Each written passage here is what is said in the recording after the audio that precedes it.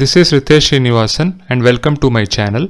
In this video, let's look at the latest AI model from Google Research. It is known as LIMoE. Okay, so it stands for Language Image Mixture of Experts. It is a sparse model. Okay, a dense model, every part of a model is used for processing every input. That's a dense model. Whereas a sparse model, it employs conditional computation learned to route individual inputs to different experts in a potentially huge network. So this is a sparse model. Okay. Now what kind of a model is this? It can take as input either text or image, and it produces a vector representation of the image or text.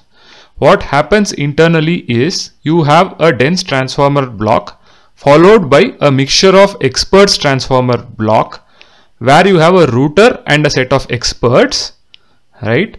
Now what happens is that the routers decide which tokens, part of an image or sentence, go to which experts after being processed by expert layers, these gray layers, and shared dense layers.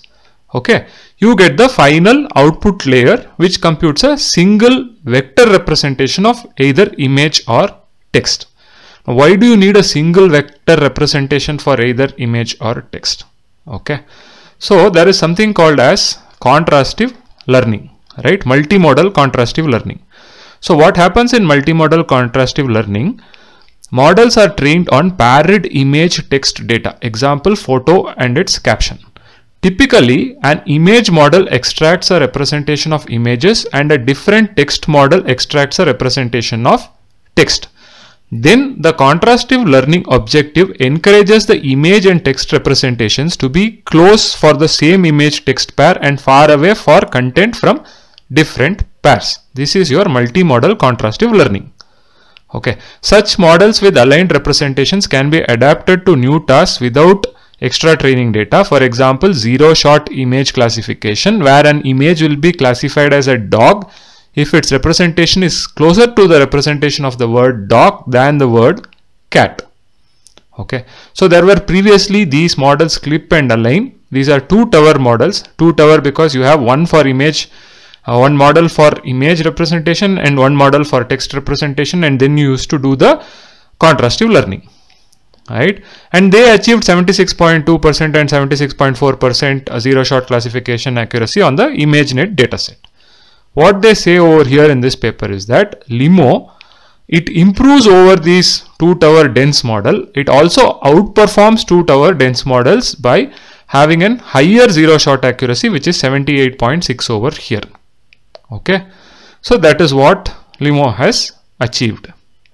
Okay, and what they also show over here is that whereas the other models, okay, are having around 2.1 and 3 billion parameters, even though this particular LIMoE model, okay, has 5.6 billion parameters in total. Because it has this sparse experts, it only requires 675 million parameters during inference. Okay, that is the advantage over here. So that is what they claim over here, is that these sparser models are environmentally friendlier way to scale models. Okay, so that is why these sparser models are important. Okay, so that is what is about LIMoE. The key idea here is that you have one network which can accept a transformer network, which can accept a input as image or text. This transformer network is made of dense transformer blocks and a mixture of experts block. In each mixture of expert block, you have a router and you have a set of experts. The router can actually decide which part of your input goes to which of these experts, and an input which is processed across these different dense and mixture of expert layers finally has an output layer where you get a representation of either text or image depending upon the input, and these representations can be then used for multimodal contrastive learning for tasks like zero-shot image classification. Okay, I hope you find this video on LIMoE interesting. The detailed paper is also present over here. I'll put a link to this blog as well as this paper in the description of the video. If you like the video, please like, share, subscribe to the channel. See you in another video. Happy learning.